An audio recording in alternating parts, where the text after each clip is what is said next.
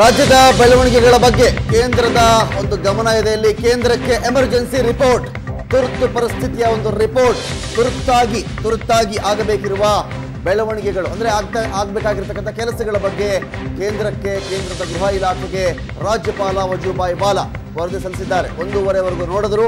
ವಿಶ್ವಾಸಮತ ಯಾಚನೆ ಪ್ರಕ್ರಿಯೆ ಮತಕ್ಕೆ ಹಾಕಲಿಲ್ಲ. ತಮ್ಮ ಆದೇಶದ ಉಲ್ಲಂಘನೆ ಅಂತ ಭಾವಿಸಿರಬೇಕು. ಆದ ಕಾರಣದಿಂದಾಗಿ ಕೇಂದ್ರಕ್ಕೆ ಒಂದು ಎಮರ್ಜೆನ್ಸಿ ರಿಪೋರ್ಟ್, ತುರ್ತು ಪರಿಸ್ಥಿತಿಯ ಒಂದು ರಿಪೋರ್ಟ್ ಅನ್ನ ಇಲ್ಲಿ ಕಳಿಸ್ಕೊಡ್ತಾ ಇದ್ದಾರೆ. ತುರ್ತಾಗಿ ಇದರ ಕಡೆ ಗಮನ ಹರಿಸಬೇಕು ಅಂತ ಹೇಳಿ ಕೇಂದ್ರದ ಗೃಹ ಇಲಾಖೆಗೆ ವರದಿಯನ್ನ ರಾಜ್ಯಪಾಲ ವಜೂಭಾಯಿ ವಾಲಾ ಸಲ್ಲಿಸಿದ್ದಾರೆ. ಅಂದ್ರೆ ಎಲ್ಲ ಒಂದು ವಿದ್ಯಮಾನಗಳನ್ನ ಗಮನಿಸಿದ ನಂತರದಲ್ಲಿ ಇದು ರಾಜ್ಯಪಾಲರ ಆದೇಶವನ್ನು, ರಾಜ್ಯಪಾಲ ಡೆಡ್ಲೈನ್ ಅನ್ನು ಕೂಡ ಧಿಕ್ಕರಿಸಿದ ಒಂದು ಬೆಳವಣಿಗೆ. ಆದ ಕಾರಣದಿಂದಾಗಿ ಈ ಕಡೆ ಗಮನ ಹರಿಸಿ ತುರ್ತಾಗಿ ಅಂತೇಳಿ ಒಂದು ಎಮರ್ಜೆನ್ಸಿ ರಿಪೋರ್ಟ್ ಅನ್ನ ರಾಜ್ಯಪಾಲರು ಕಳಿಸಿದ್ದಾರೆ. ಸದನದಲ್ಲಿ ಕಾಲಹರಣ ಆಗ್ತಾ ಇದೆ. ಅಲ್ಲಿ ಕಾಲಹರಣ ಆಗುತ್ತಿರೋ ವಿಚಾರವನ್ನ ಪರಿಗಣಿಸಿದ ರಾಜ್ಯಪಾಲರು ಈ ಕಡೆಯಿಂದ ಕೇಂದ್ರಕ್ಕೆ ಈ ರಿಪೋರ್ಟ್ ಕಳಿಸಿದ್ದಾರೆ. ಕಾನೂನು ತಜ್ಞರ ತಂಡದ ಜೊತೆಯಲ್ಲಿ ಚರ್ಚೆಯನ್ನ ಮಾಡಿದ ಬಳಿಕವೇ ಈ ವರದಿ ರವಾನೆಯಾಗಿದೆ. ಸದನದಲ್ಲಿ ತುಂಬಾ ಕಾಲಹರಣ ಆಗ್ತಾ ಇದೆ. ಅಲ್ಲಿ ಇದ್ರ ಬಗ್ಗೆ ತಾವು ಗಂಭೀರವಾಗಿ ಪರಿಗಣಿಸಬೇಕು ಅಂತ ಹೇಳಿ ಕೇಂದ್ರಕ್ಕೆ ರಾಜ್ಯಪಾಲರ ಕಡೆಯಿಂದ ಒಂದು ತುರ್ತು ವರದಿ ಸಲ್ಲಿಕೆ ಆಗಿದೆ.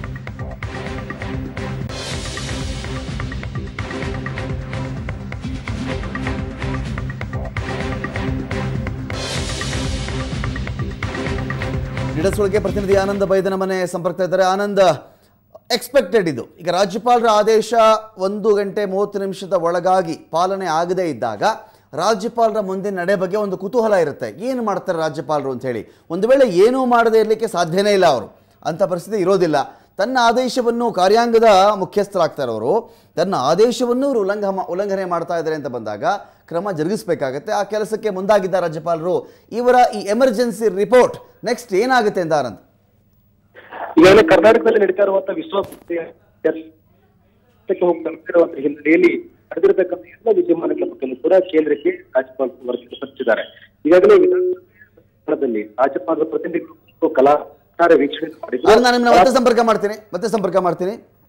ಸಂಪರ್ಕ ಸ್ಪಷ್ಟವಾಗಿ ಸಾಧ್ಯವಾಗ್ತಾ ಇಲ್ಲ. ಅಂದ್ರೆ ಈಗಾಗಲೇ ನಿನ್ನೆ ಅಷ್ಟೇನೆ ರಾಜ್ಯಪಾಲ ವಜೂಭಾಯಿ ವಾಲಾ ಅವರು ಒಂದು ಸಂದೇಶವನ್ನು ಸದನಕ್ಕೆ ಕೊಟ್ಟಿದ್ರು. ಸ್ಪೀಕರ್ ಅವರ ಮುಖಾಂತರವಾಗಿ ವಿಶ್ವಾಸಮತ ಯಾಚನೆ ಪ್ರಕ್ರಿಯೆ ಇವತ್ತಿನ ಒಳಗೆ ಮುಗಿಯುವುದೆಂದು ತಾವು ಭಾವಿಸಿರ್ತೀವಿ ಅಂತ ಹೇಳಿ, ಇವತ್ತಿನ ಒಳಗೆ ಅನ್ನೋ ಒಂದು ವಿಚಾರವನ್ನು BJP ನಾಯಕರೇ ಅಂತ ತಿಳ್ಕೊಂಡ್ರು.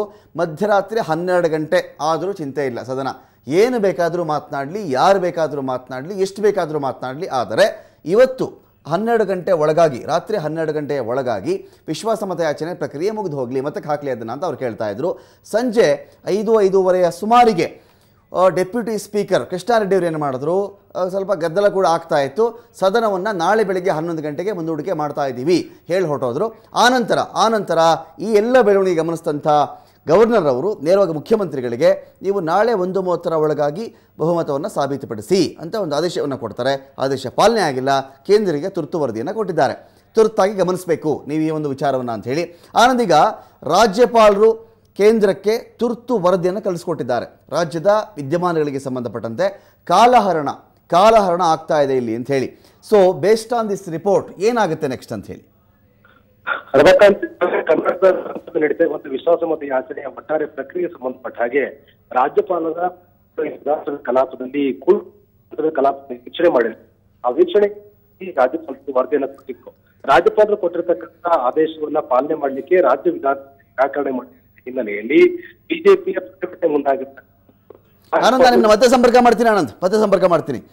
ರಾಜ್ಯದ ಬೆಳವಣಿಗೆಗಳ ಬಗ್ಗೆ ಕೇಂದ್ರದ ಗೃಹ ಇಲಾಖೆಗೆ ಒಂದು ವರದಿಯನ್ನ ರಾಜ್ಯಪಾಲರು ಸಲ್ಲಿಸಿದ್ದಾರೆ. ವಿಶೇಷವಾಗಿ ಅವರು ಕೊಟ್ಟಂಥ ಆದೇಶವೇ ಉಲ್ಲಂಘನೆಯಾಗಿದೆ. ಜೊತೆಗೆ ಸದನದ ನಡಾವಳಿಗಳು ಹೇಗೆ ನಡೀತಾ ಇದೆ ಅಂತ ಹೇಳಿ ರಾಜ್ಯಪಾಲರಿಗೆ ನಿನ್ನೆಯಂತೇನೆ ಇವತ್ತು ಮಧ್ಯಾಹ್ನ 1:30-2 ಗಂಟೆವರೆಗಿನ ಎಲ್ಲ ಬೆಳವಣಿಗೆಗಳ ಸಮಗ್ರ ವರದಿ ಕೂಡ ರಾಜ್ಯಪಾಲರ ಕೈ ಸೇರುತ್ತೆ. ಎಲ್ಲ ವರದಿಯನ್ನು ಪರಿಶೀಲನೆ ಮಾಡಿದ ಬಳಿಕವಾಗಿ ಕೇಂದ್ರಕ್ಕೆ ಈ ರಿಪೋರ್ಟನ್ನು ರಾಜ್ಯಪಾಲರು ಸಲ್ಲಿಸಿರ್ತಾರೆ. ಇಲ್ಲೇನಾಗ್ತಾ ಇದೆ ಸ್ವಲ್ಪ ಗಮನಿಸಿ ಅಂತ ಹೇಳಿ. ಕೇಂದ್ರ ಈಗ ಏನು ಮಾಡುತ್ತೆ? ರಾಷ್ಟ್ರಪತಿ ಆಳ್ವಿಕೆ ಜಾರಿ ಮಾಡಿಬಿಡುತ್ತಾ? ಸದನವನ್ನೇ ಒಂದು ರೀತಿಯಲ್ಲಿ ಅಮಾನತ್ನಲ್ಲಿ ಇಟ್ಟುಬಿಡಿ ಅಂತ ಏನಾದರೂ ಹೇಳುತ್ತಾ? ವಿಧಾನಸಭೆ ವಿಸರ್ಜನೆ ಕೂಡ ಮಾಡುವಂತೆ ಆದೇಶ ಏನಾದರೂ ಕೊಟ್ಟು ಬಿಡುತ್ತಾ? ವೆಯ್ಟ್ ಮಾಡಬೇಕಾಗತ್ತೆ ರಾಜ್ಯಪಾಲರು ಈ ವರದಿಯನ್ನು ಏನು ಮಾಡುತ್ತೆ ಅಂತ ಹೇಳಿ.